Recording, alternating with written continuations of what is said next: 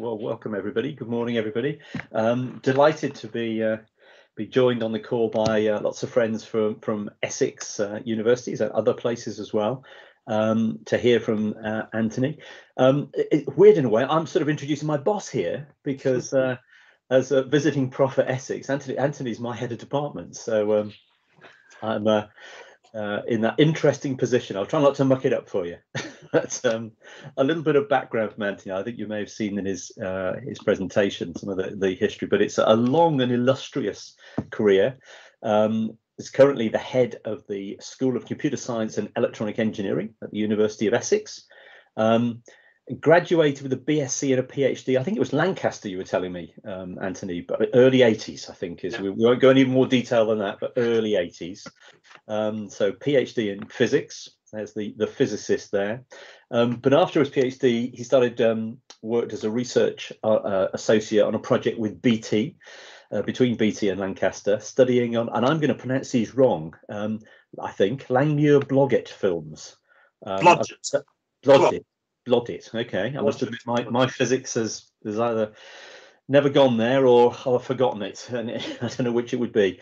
But looking at creating organic optoelectronics.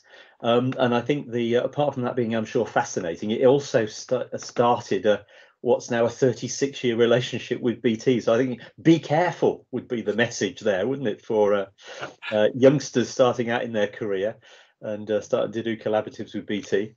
1985, moved to Essex as a physics lecturer and became part of developing what's now, I think, the incredibly well established, and I think certainly on this call we'd all say hugely successful relationship between BT and Essex. Current research interests terahertz technology, and there'll be a ton of people on this call who are fascinated by that topic as well, but in particular for the study of biological systems, which is probably not one of the use cases we've been thinking of, but fascinating. And I think you can see the link right back there to 30 odd years ago and your organic optoelectronics activity. And the other thing I think we'd say about, and I've learned this very much with the things that we've seen Anthony do over the years, is hugely enthusiastic about the process and the business and the science of education. And in particular, I think it's fair to say enterprise and entrepreneurship and engineering, which is your bucket, your rubbish bin metaphor there. It's that fusion of physics and entrepreneurship and engineering, I think, comes through in everything that Anthony's done.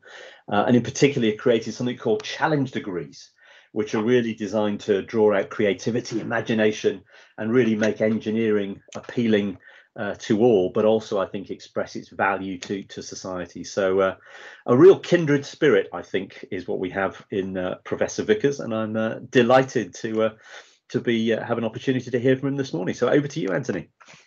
Well, thank you very much, Tim, for that introduction, and I'm going to try my best to take you through the 36 years. Of course, it's a short period of time, really, and there's a lot more to do in life. I'm a young man still, but I get the opportunity to take retirement, so other things are planned. But anyway, this 36 years of change, actually, at the University of Essex. I mean, I'm going to focus on physics, what was ESE and what is now CSEE, and that collaboration with BT. But I'll throw in some bits and pieces as we go along. The first thing I would put on the table is when I arrived at the university, so looking at the university in this relationship, when I arrived there in 85, there was 2,500 students total.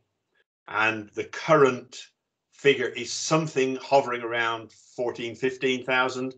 With an aim, a pre-COVID aim, and I think still an aim, but with different strategies, to get to 20,000. So it's a very different place, not so much a very different campus, because as many of you have been there, the kind of what hits you as the campus is the library tower and the squares. There are lots of buildings that have gone on around it, but still, as you walk down from the top car park, you pretty much see what you used to see. Albeit with some little add-ons, but nonetheless, and it's been a great place to work, and the collaboration with BT has been fantastic. And my collaboration, as it started with research, and has gone in and out of different things. I've been the head of department twice. was head of ESE and now the head of CSE, and so that puts me in different roles, meeting with Tim. But anyway, let me ramble through this, and I will make reference to others' work, and some of those people are here on this call, so you can take great delight at the end in correcting me where I get things wrong, or even in adding to it where you think it would add value to this ramble through history. So I'm going to start with a photograph actually that I took in the Lake District for obvious reasons, because it was a beautiful photograph. It was a beautiful day walking up in the Lake District with a lovely rainbow, and I don't think when I took it I was thinking about the electromagnetic spectrum, but it's a nice fitting gesture, because essentially I've kind of fumbled through the electromagnetic spectrum whilst I've done my research, and of course the electromagnetic spectrum is at the heart of BT, and therefore the relationship between Essex and BT, the heart of that is essentially that electromagnetic spectrum. So let's just remind ourselves of that. So here it all is in different guises, you know, size, soccer fields out here, water molecules out here, protein, bacteria, virus, we know a lot about those now, and you know, you've got that scale, you've got radio waves, microwave, infrared, ultraviolet, soft, hard, gamma, the whole gambit of things. And I think it's just useful. I like these sorts of pictures because you say to yourself, yes, okay, that's really at the heart of a lot of what we do. So that's just to kind of set the scene. I'm going to be obviously talking about research that relates to this almost all the time, and in particular I've spent a little bit of time on the terahertz bit because it has become a bit of a passion, and it's I think like Mohammed, who was saying at the start that he publishes more now after retirement. I certainly intend to really get to grips with terahertz later on. Anyway, let's slide through these slides, take us back to the 1980s. As Tim said, I came from the University of Lancaster, where I'd spent 7 glorious years, 3 as an undergraduate, 3 as doing a PhD, and 1 as a postdoc, and that was the link with BT. So joined, and then shortly after that, joined the University of Essex as a new blood lecturer, as they called them in those days, working with Brian Ridley. In fact, Brian had been on my interview panel at the University of Durham. I didn't get that job, but he nobbled me and said, why don't you come and apply for the University of Essex? Actually, I had to look for Colchester on the map, having born in Blackpool and stayed around Preston most of my life. I didn't actually know where Colchester was, but there you go. I do know where it is now. So I joined that, and of course, even when I joined, the relationships between Essex and BT were already fruitful. In fact, it's often said, and somebody later who was around earlier on might be able to say, but I was told that ESE took a direction of telecoms because the post office had set up shop in Ipswich at Martlesham, and therefore that was an obvious direction to go in. But those early days are a bit hazy, and certainly before my time, but others would possibly say more about that. Anyway, let's just, I'm going to slide through some work. So this actually was one of the papers that was published on, based on the work that we were doing around the project that then came into being the JOAS project, for those who are around, Joint Optoelectronic Research Scheme project. And the aim those time really was to let's find out, can we do nonlinear optics in organics? That was the aim. And there were lots of different things around. We at Lancaster had always been working on Langmuir-Blodgett films. So Langmuir-Blodgett films are films made up from molecule layer by molecule layer, laid onto a substrate by dipping the substrate in and out of water, and the molecule itself has to be what is called amphiphilic. So it has a water-loving end and a water-hating end, and so it tends to form a film. So it's a soap generically, and it forms a film on a surface, and you can pressurize that with a plate, and then dip and make up. And you can dip, interestingly, you can dip over 100 layers, which is what you need to make an organic optical waveguide So quite tedious. We did semi-automated, but remember this was the 80s, so things weren't all fully automated, but we had a go, and we would make these films. And with the project with BT, we were trying to do optical waveguiding in them. And I would spend maybe a week making a film. We'd use prism coupling techniques to couple into the film, and nothing. And I was explaining it to Tim the other day. It was quite frustrating making them, taking a long time to make them, testing them, nothing happening. So in the end, I thought, you know, cling film is a thin organic film. Let's see what happens. Stretch cling film on a slide, put a couple of prisms on, did the prism coupling.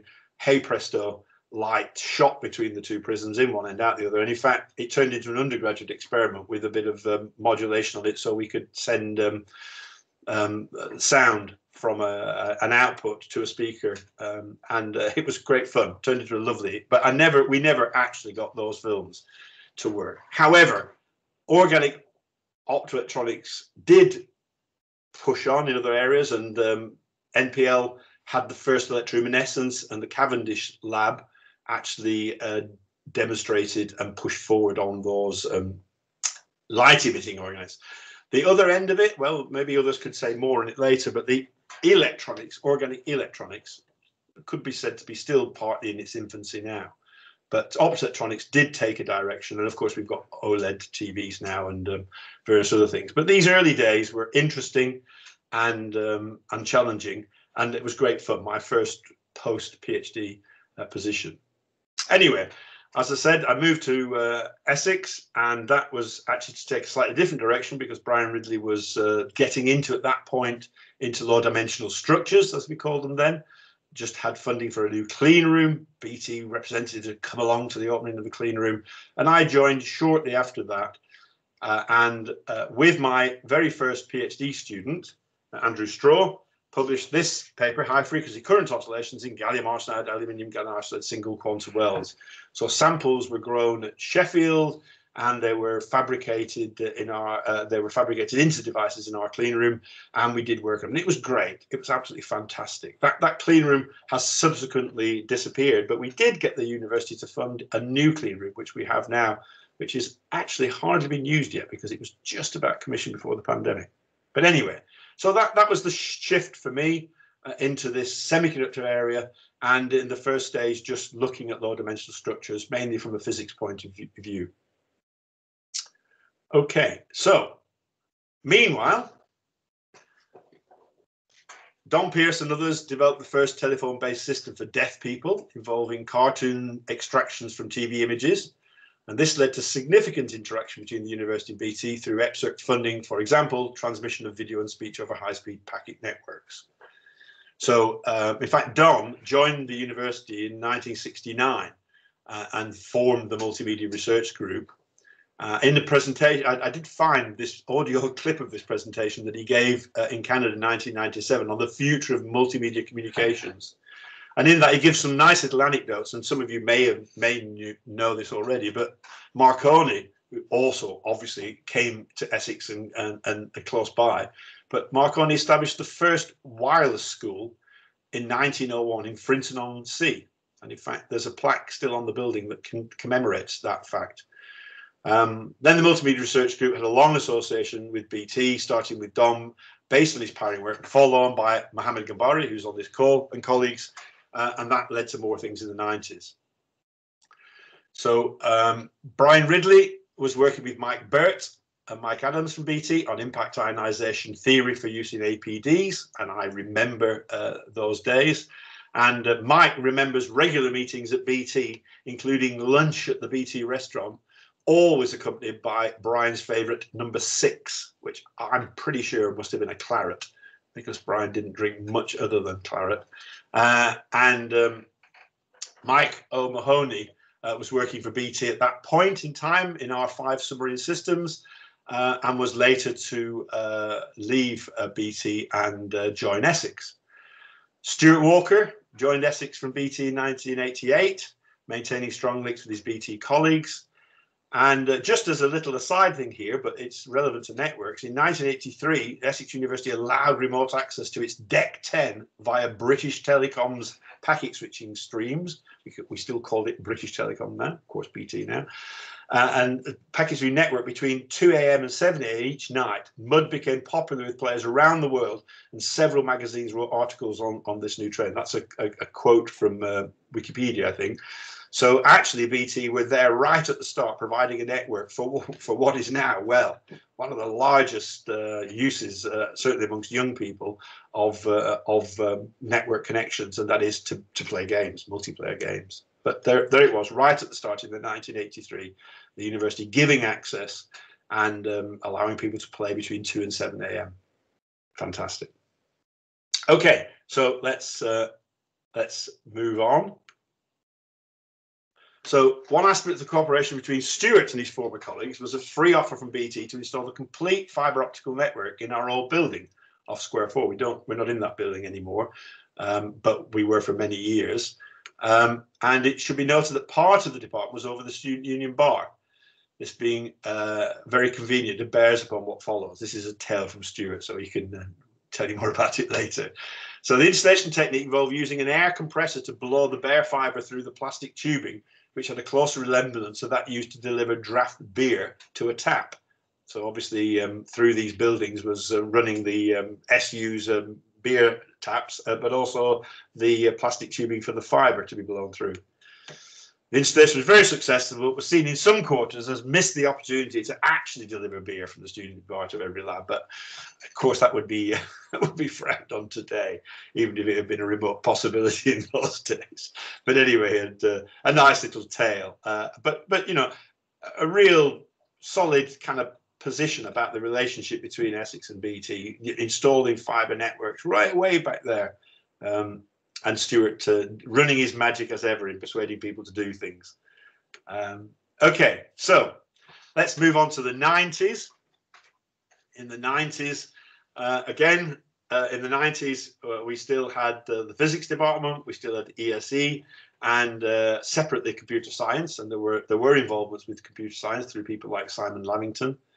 But let me say, what was I doing at that time? So I pulled out from the papers from that decade a proposed semiconductor laser pump probe source, and this was work with my PhD student, a postdoc Rita Gupta that was at Essex at the time, Philippe Muller, who was a visiting student from ENST Paris, and Didier Erasmi, who was also from ENST Paris at that time. Paris Telecom, as they called it in those days. So when French Telecom actually had their own universities, that's not the case now. So what was this about? So we realized that gain switching, which was being studied by many groups, could be used as it was possible to determine a series of RF and DC components that would create the same shape picosecond pulse, but with a varying time delay.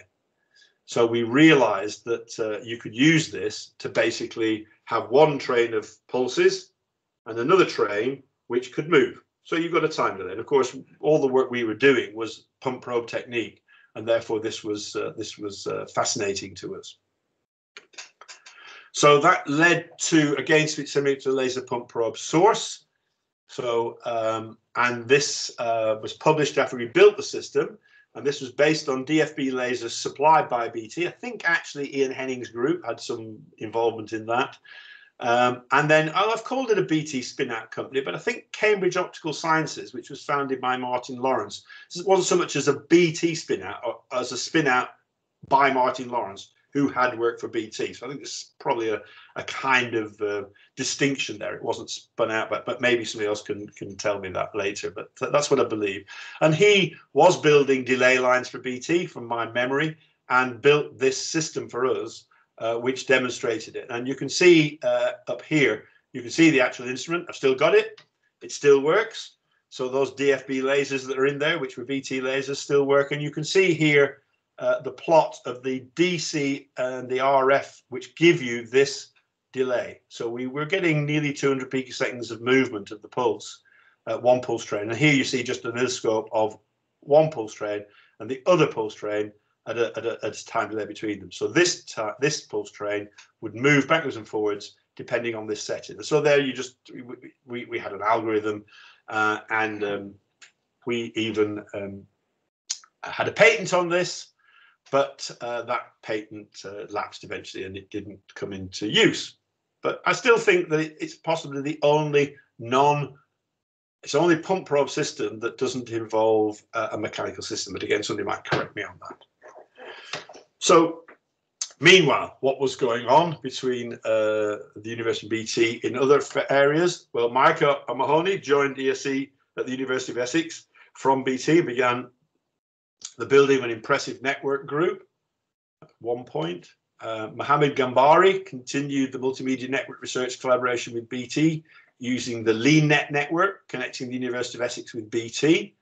In fact, and Stuart can say more about this later, that fibre has been rediscovered, and I think it involved having a patch that's broken in one place, but that dark fibre is now ready and willing to take new projects between Essex and Adastral Park. It was part of a large network, and I think Stuart tells me that much of that has been recommissioned for other things. But this one piece, maybe because it was broken, is there and ready to work. So Mohammed had started, just to go back to Mohammed, who's on this call, started as a postdoc working with Don and quickly rose to be a professor. He had many funding collaborative projects at BT involving Ian Henning. He joined Essex later in 2002, John Adams, David Hands, many producing patents, both for Essex and for BT. And Mohammed's collaboration spanned around about 20 years. So just, you know, this whole area of that multimedia lab started by Don Pearson, a long history of work with the department. Same time, Martin Reed and Rob Masabo were collaborating with Mike Hollier's team on speech quality assessment and 3D audio. So that work was moseying on, and Martin Reed recently appointed as a professor at the University of Essex after many years as a lecturer and senior lecturer. And Martin is still, as some of you on call will know, is still involved in the networks area and working very feverishly on lots of different projects.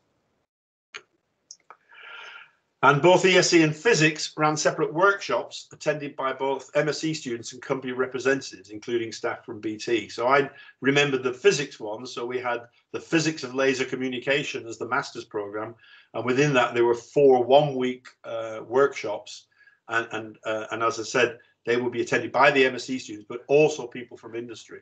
And there were things like medical applications of lasers, which we did with a whole series of doctor contacts with doctors. There were welding uses of lasers with the Welding Institute, and of course telecoms with BT. I don't remember, I'm sure there were 4 and I can't remember the 4th one. Maybe somebody else will have a good memory of that. But ESE also had workshops, and these ran and were another great way in which there was collaboration between the two organizations. Okay, so initial major interaction with BT by Mike O'Mahony after he came to Essex was his involvement in a large European research project, MW2N, Multi-Wavelength Transport Network, which was led from BT by Gough Hill and involved 10 major telecom partners, Ericsson, CNET, Pirelli, amongst others. The project was to break new ground in the development of new telecommunication network architectures, employing optically routed transport layers. Project won the RACE 1995 Technology Progress Award, and here is the Hermes helmet, which Mike I assume he has in his possession, because this photograph that he sent me looks like it sat on his side in the house. So a wonderful thing to have got. Okay, so just to slot this in back on the work that I was doing. So this was the patent that was on the pump probe system. I say I was very proud of it at the time, but it didn't make me any money. Ah, well, there you go. Okay, so let's get to the noughties. So the noughties was for me and for some others was notable because by 1999 the physics department did close, sadly, a great loss. But the change in the funding mechanisms for universities, those who remember this time, essentially made almost every physics department in the country bankrupt. by the funding model. To give you some feel, in those from 85 to the late 90s, a physics department would feel very proud to have a staff student ratio of about 7:1. That was the working model for physics departments, and it worked really well, I have to say. But the new model under a new government, which I won't mention, was that ratio should be 20:1.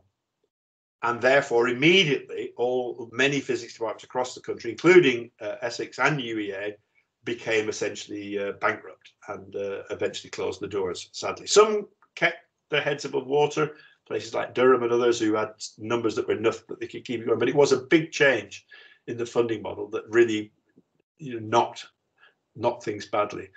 Fortunately, a whole group of people from Essex went to York, and a whole group, including me, moved from physics into ESE. So it was rather easier for us. We just moved in the same building. And within this period of time, I became the head of ESE.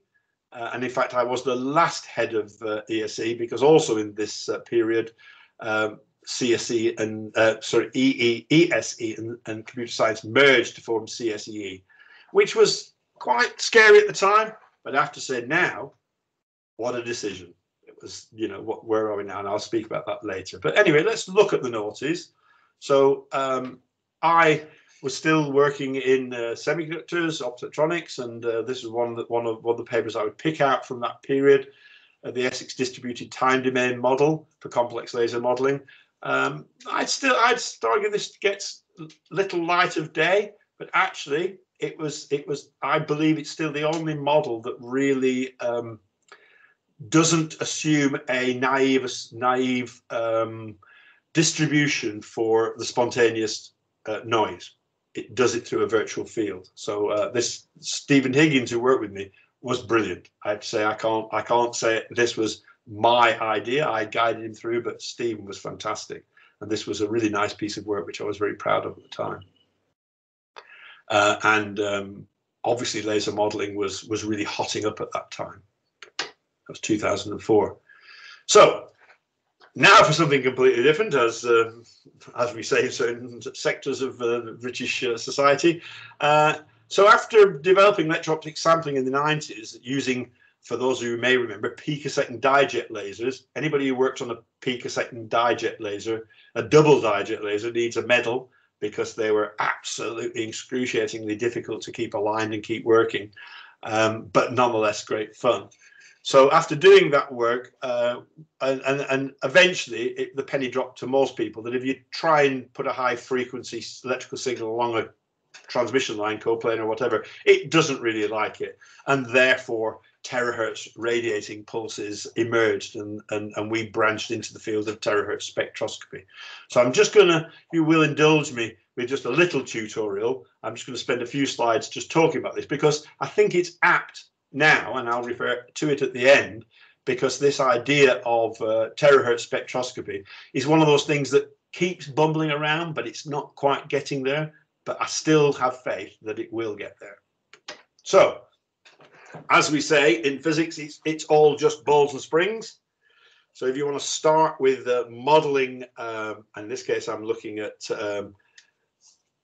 biomolecules, then essentially it's Hooke's law, and the balls bounce backwards and forwards against springs, and of course they get very complicated, but it is balls and springs at the heart of it. And you get these sorts of things.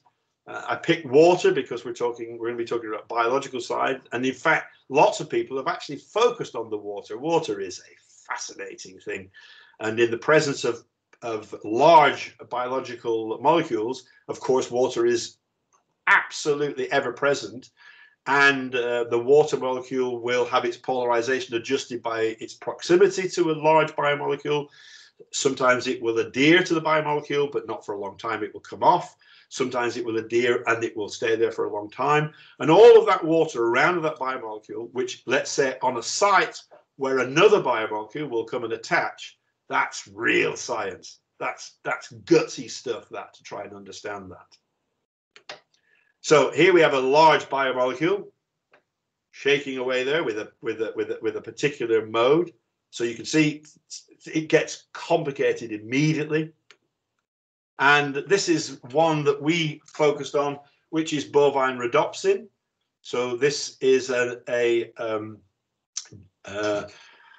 G protein coupled receptor, which threads backwards and forwards through a cell wall.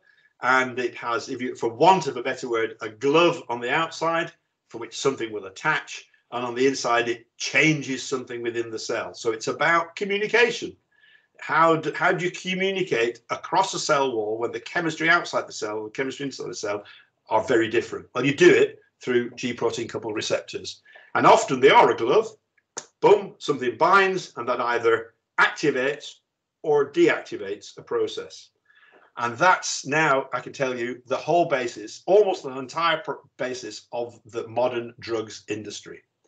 Most developmental drugs are based on G protein coupled receptors. So beta blockers are an example of that. In the case of bovine rhodopsin, the hint is in the first word, bovine. This is from a cow's eye, and the receptor is actually something that will receive a photon. So a photon hits the receptor on the outside, and that changes the chemistry inside, which alters the flow of the ion channels, which leads actually to a current down the nerve ends, which tells the cow that it's seen something. That's what it does. But it's a great molecule to play with in this area because you can get it. You can get it. Lots of cows' eyes, for want of a better, are available because of the meat industry, and the extraction of this is possible. And I was very grateful for people in our biology department, now the School of Life Sciences, who did that extraction. So that's Phil Reeves, who did the extraction for us and supplied the bovine rhodopsin so we could work on it. So back to that electromagnetic spectrum. So you've obviously got the different waves in there, and if those of you are good, you can hunt and put the terahertz on there. I'll leave that as a little challenge for you as to where would you will put the terahertz in that system. But it's just as a reminder. But essentially, there you go. All right, so the terahertz sits there, and it's really fascinating because it's this edge between electronics and optics. And those of you who've done modeling, so in semiconductors, so you might use drift diffusion model. Well, drift diffusion model assumes that there is a drift, and that doesn't really work at picoseconds or less. So how do you model when everything is happening on a femtosecond timescale? Well, you can go to other types of models, but it's still a fascinating area into how do you truly model. And in fact, people from UEA worked with me on this right in the early days of trying to get some of this dynamics understood. But it's a fascinating area, still is. So we built a terahertz spectrometer. This is it. It was cited at the University of Durham. I'm very grateful for their collaboration, for which still exists. And that instrument, we also developed a silicon dove prism, so we could do attenuated total reflection spectroscopy, so that the sample would go in a well in here. This would be in the spectrometer, which was all purged with nitrogen gas, so no water vapor in it, and it had an easy access onto this surface to put the sample on. So they're all lovely engineering, all done by our engineering workshop at the University of Essex. The whole of that spectrometer, all this was built there. So you end up with getting a terahertz impulse, and what you do in the business is you take that and you Fourier transform it. And then you say to yourself, well, what am I seeing? And what we were doing was looking at the difference signal between the unactivated and the activated bovine rhodopsin. And I think we demonstrated that you could see a difference.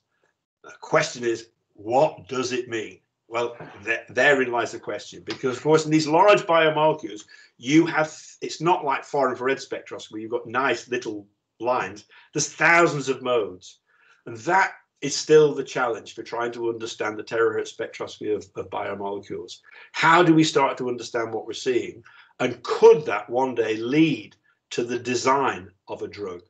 So just note at the moment, all of us that have been involved in semiconductors, you can pretty much sit down and use software to design a resonant cavity enhanced photodetector. You can have it grown, you can fabricate it, and pretty much do what you expected it to do. Maybe sometimes not, but in principle, that design chain, fundamental to engineering, is there. If you want to design a drug, you don't. You have a big factory and you assay the hell out of it. Now, we've learned to do that quick now, but it's bloody expensive. All right. So because you don't really know what you're doing, you know what sticks. This sticks to that.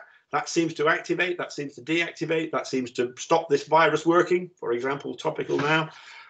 But then you've got a lot of work to kind of isolate that and make it so that it's clinically acceptable and it can be, in this case, taken by a human being.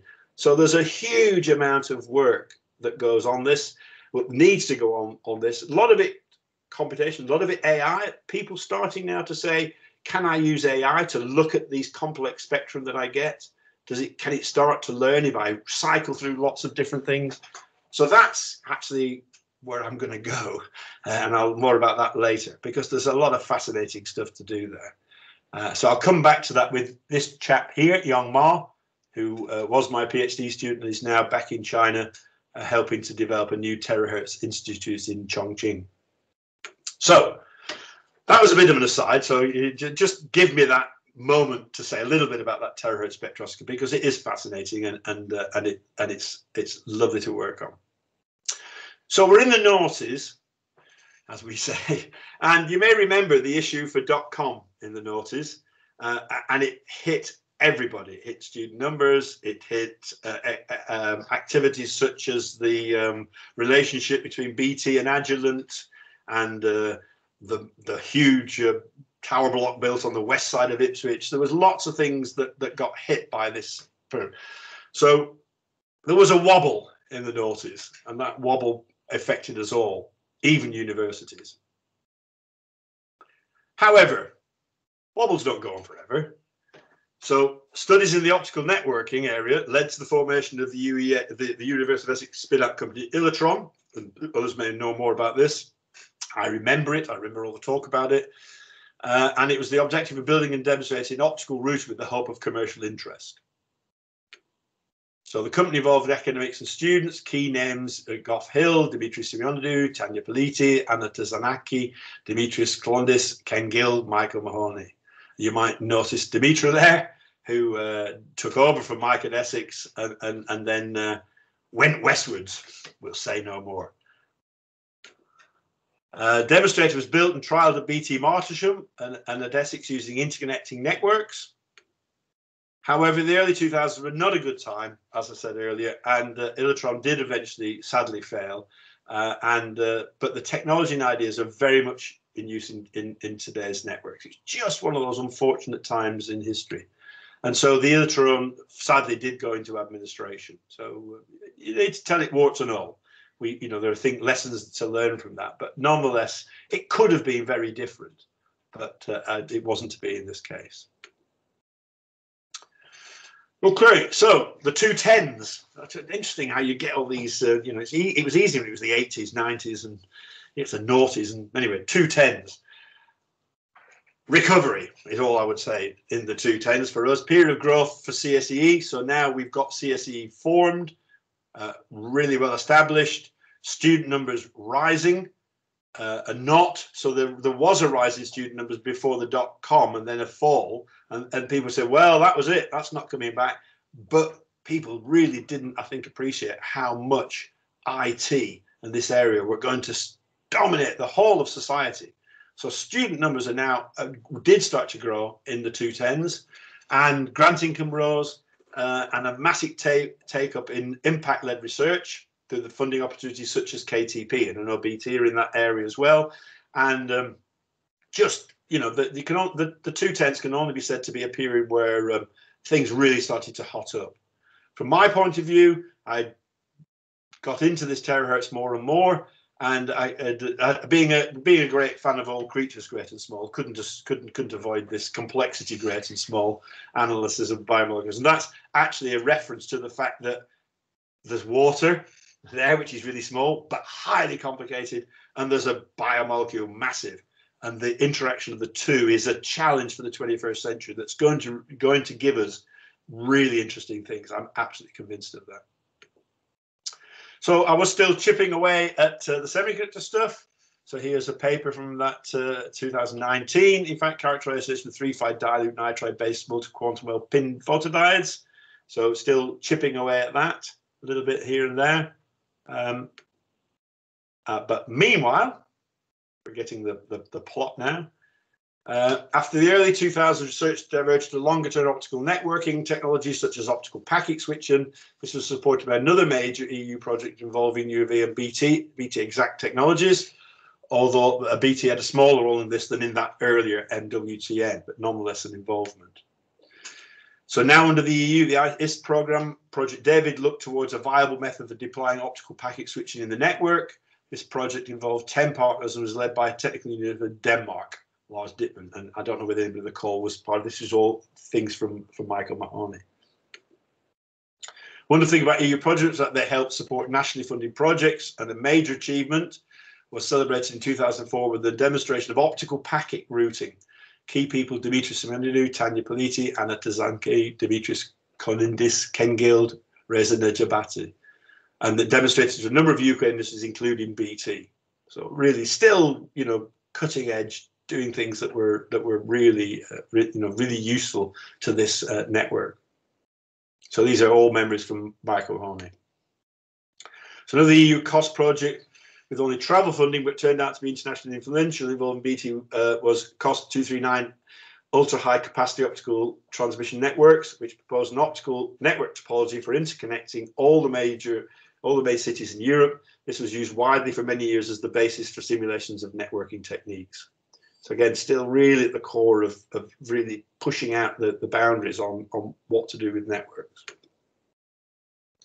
On education, Jim Milne, who I know very well from Innovation Mastery, based in Adastral Park, started providing an annual lecture to final year undergraduates in 2013 to help them consider spin-out options after graduation. I think Jim's probably on the call, and I have a vague memory of the prize on the seat trick. Maybe he can remind us of that later, but it was a really good trick he had with the audience about meeting customer satisfaction, a topic that I was talking to Tim about the other day. It's still very pertinent to everybody, whether it be customer student for us or customer, people on the end of a telephone for BT. So in 2017, Jim handed this over to staff at the new University Innovation Centre, and we did start to do things with them, but clearly the last sort of 16 months or so have sort of curtailed that. But we look forward to getting back into that. And I know Tim was telling me that innovation and incubators and all that stuff is back on the topic list for BT, as well as obviously for Innovation Masterable that sits on the same campus. So just to pull Tim up here. So in 2016, I don't know what your role is now, Tim, but then it was said you were the Managing Director of Research and Innovation at BT, and you were created a visiting professor at the University of Essex. And as you said, therefore, I'm technically your line manager at the moment. And he joined Andrew Lord, who is also still a visiting professor at the school. And just to add in, when I did a LinkedIn search a little while ago, there were over 100 Essex alumni working in one place or another within BT. So it's a relationship that's strong, not only in all these things I've talked about, but in the way in which we supplied students to BT, as well as BT supplied us with staff. So I can't go without some of the later things. I worked with BT Wins Global Telecom Award. Hanny here and the team at BT really pushing out the boundaries here. A great achievement there for the Global Telecoms Business Innovation Award. Fantastic work. So the 220s. Off to a challenging start, I think it can be said. But we're going to need engineers and scientists more than ever. How are we going to live in this post-pandemic world? What are the changes? What needs to happen? The very fact that we're all used to using things like Teams and Zoom. What's going to happen? How will that have impact on what we're doing? Not least of which the challenge to actually sort out this ability to defeat these viruses. So it's going to be challenging, but it's going to be a ride. So I just pulled this from the university website. So quickly, university established people that could give expert opinion on COVID. And I'm very, very pleased to say that within diagnosis and treatment, Vito Di Fio and Javier here are two members of the CSE team who are helping to build what had pre-pandemic been our dream of having a health group. And I've just got word that we're going to get funding to add some clinicians from SNEFT into this mix. And we really see health, robotics within that, AI within that as a massive area. And I know that that also overlaps with thinking at BT. So I'm sure there's going to be some really interesting opportunities there. So where next? Well, some of those of you will know we've just submitted our ref.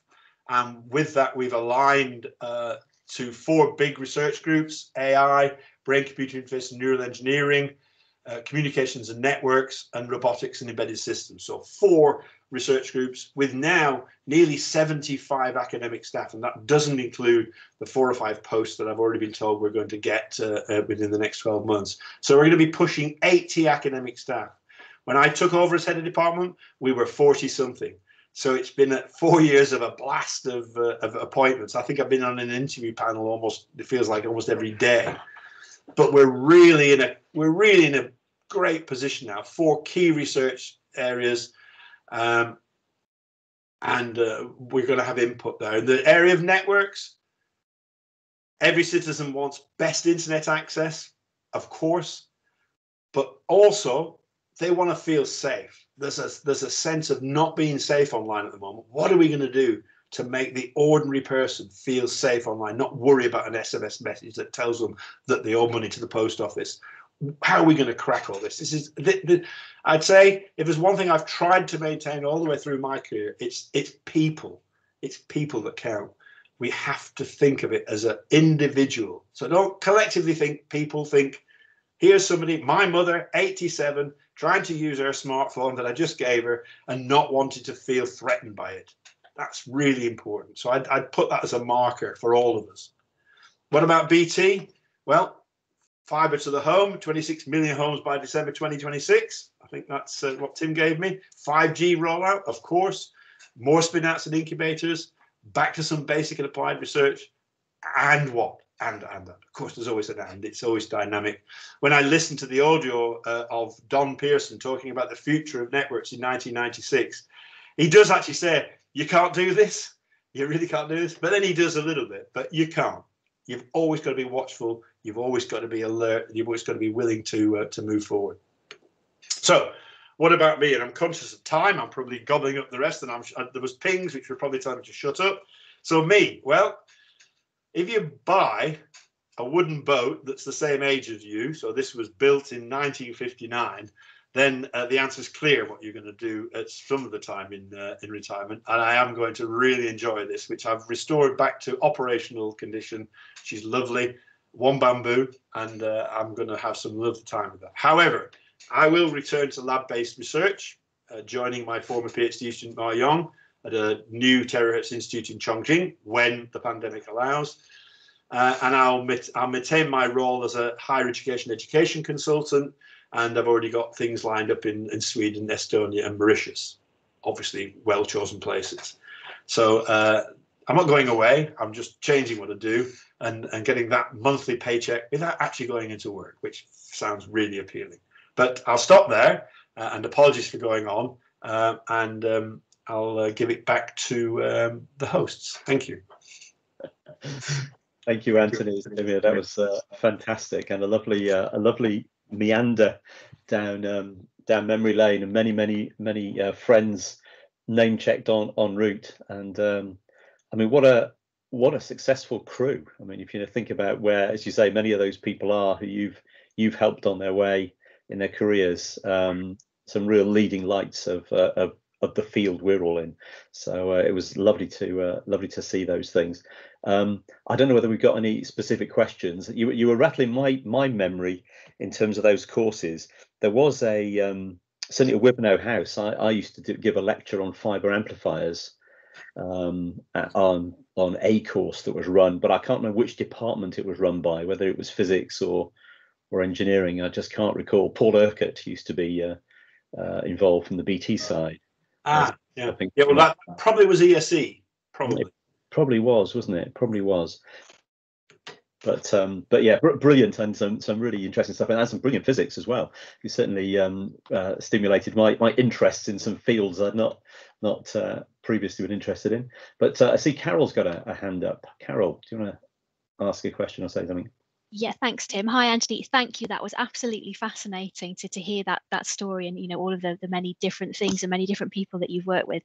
My question is about, I know you're very passionate about making engineering something that appeals to a wider kind of audience and wider range of people. And I just wonder if you could reflect on the changes you might have seen, particularly in terms of kind of male-female diversity across your career, and what you think sort of still needs to be done to improve that. Just a nice, easy question to start you off. Yeah, no, that's fine. I mean, as Tim mentioned, and I didn't really draw on it, I could have done. One of the things I did as head this second time, and it really was a reflection on the things that I tried to do over time, is to try and get students to focus on the idea of their own personal creativity and imagination. And if at school we did that, people might understand that actually engineering and science is about creativity and imagination. And I remember going to a launch of the creative arts at an arts institute in London, and I stood up and said, does somebody actually not think that engineering and science is creative? And there's this sense that engineering and science is about numbers, and arts is about creativity and imagination. It's nonsense. They both have tool sets, and the tool sets are different. But what you do with those tool sets, I mean, through lockdown, I've been slowly learning how to play the mandolin. Nobody else would want to listen to it at the moment, especially my singing, but I'm learning the tool. But the creativity and imagination, I don't know. Look at the boat. I think he's still on the picture. That's called one bamboo. Those of you who are Mahjong players will know that one bamboo is the unusual tile in the Mahjong set, because it's not a bamboo stick. It's a bird. It's the lucky tile. So I've got to thinking to myself, I'll write a novel about this boat, and wax lyrically over it. So creative and imagination is everywhere, and we've got to, in schools, and your BT, you've got a massive kind of audience. How do you get people to just come along and understand that it's creativity and imagination first and foremost, and there's a tool set to be learned, but that tool set shouldn't be scary. Just on the other aspect of that, just before this pandemic, there were things going around where I remember there was somebody hired by the government, and he was going to go to schools and say, stop allowing it to be acceptable to say, I'm no good at maths. So, and he was using it as an analogy. Imagine saying to somebody, I can't read or write. That would be totally unacceptable in society. But in our society, it's completely acceptable to say, I'm rubbish at maths. Stop it. And so cure that, allow kids to be creative and imaginative with science. And, look at all these things happening around us, massive explosion of space and its use. Fantastic opportunities. But so what I do in the degrees now, we have these challenge weeks, we have these things where they stop and they say, here's a problem. What of all the skills I've learned, how am I going to put them together? Now you will get students to say, what do you want me to do? If I ask you to paint a painting, I don't tell you what to do. So use your creativity and imagination. So we've got to get that angle right. Girls, still a topic, and it's absolutely societal. I've been to universities, in India and Sri Lanka. There are 50-50, even in Thailand, 50-50 girls particularly in ICT classes. There's no cultural barrier to doing those subjects. But we still have a massive cultural problem with doing those things for women. And we need to keep chipping away at that. We've got women in CSE now, great team, really working hard to try and do that. But it's a big shift in society to cure that one. But clearly, science and engineering will be so much better if it used the other half of the population. We need to do that. And we all should work really hard to do that. Sorry, a bit of a ramble answer, but I tried to give you the passion there, that I just think it's about making that first point. This is creative. It's not about numbers, and it is underneath the hood, but that's just a tool. Thank you. That's perfect, Anthony. And say the passion shines through in all of it, and here to all those points. And I think I think we see that, with the number of folk we hosted at Astral Park. It is about trying to get across that sense that this is exciting and creative, but also important. That actually, if you're motivated by changing the world and making it better, then these are brilliant subjects to study. Engineering, physics, science. They're not just a personal indulgence. They are actually the route to having a positive impact in the world. So spot on. Just sort of seeing if there's any other questions. If there isn't one, you mentioned a little spin out on optical routing. I mean, optical routing is something that we're starting to look at again. I mean, is that I'm sort of half tempted to say, send us the paperwork. It's because it is one of those things. It's we've never quite landed it, have we? But I mean, but I'm sure Stuart could probably. Stuart, maybe we'll pick that up with you, Stuart, and have a chat about that, because that is something that I know Andrew Lord is starting to look at again. Wondering is now the time when. Thank you for that, Tim. Yes, Andrew and I are in regular communication. I really welcome your comments. So you'll be hearing from me about that offer. Thank you very much. Very good. I'm giving you the open. Giving you the end. And I always enjoy being a conduit. Excellent. Thank you. So, any final questions? If not, we're at the 11 o'clock point. No, I can't. No, indeed. I can't see any. In which case, I will just thank you once again, Anthony, for a fantastic presentation and a tour de force. I mean, it's we shouldn't be surprised, should we? Be right, because having done your bio and done the little outline of your career, why would we expect anything else? But it was beautifully presented and very entertaining, and I think but also just very thought provoking. So I think we probably leaves it me to wish you well on that lovely looking boat. But also we're excited to let's see the pictures of the lab, because I imagine the way you describe it, it's going to be a pretty cool lab with some pretty cool stuff in that allow you to indulge all that imagination and creativity and sort of get back to the tools as it were. So good luck with that, and we look forward back on the bench. Yeah, we look forward to seeing the results and hearing all about it. But I know we're delighted. Obviously, you're going to continue the role at Essex, so we've got continuation there, and lots of friends for another 36 years of a great relationship with Essex. Absolutely. But thanks ever so much for the time this morning, and thanks also for not doing my annual performance review live here. Thank you very much. All right. Thank you all for joining, and it was great to see some of those faces. People who are blast from the past, do get in contact. Let me know what you're doing. That would be great. Very good. Thank you very much, Anthony. All the best to you. Okay. Bye-bye. I shall leave now. Cheers, then. Thank you. Thanks very much. Thank you all for joining. Thanks very much. Bye. Bye-bye.